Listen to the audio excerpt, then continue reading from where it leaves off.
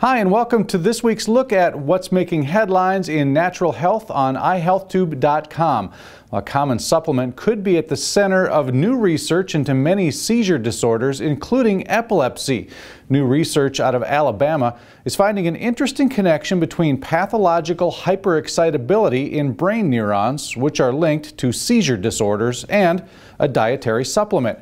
Researchers used rat and mouse models and found that the supplement glucosamine induced a biochemical alteration in brain proteins that was able to dampen that hyperexcitability.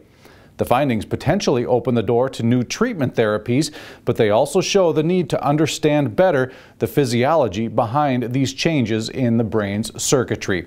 And another supplement is showing promise for premature babies with low bone density. The study done in Nebraska found that if the normal supplementation of 400 international units of vitamin D was doubled, there is a reduction in the number of preterm babies with extremely low bone density.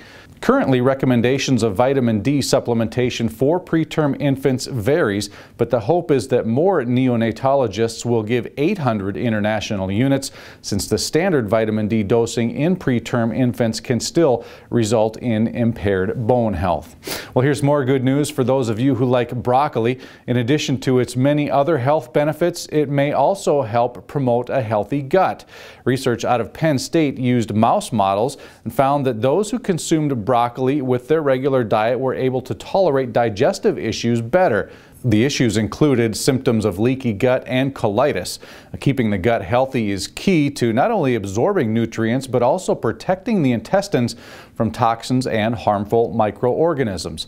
The researchers found that cruciferous vegetables like broccoli contain a chemical compound which, when broken down, binds to receptors in the intestinal lining, aiding in a number of healthy benefits. That's a look at what's making headlines in natural health this week. Go to iHealthTube.com and sign up for our free email newsletter to stay up to date in the latest in natural health.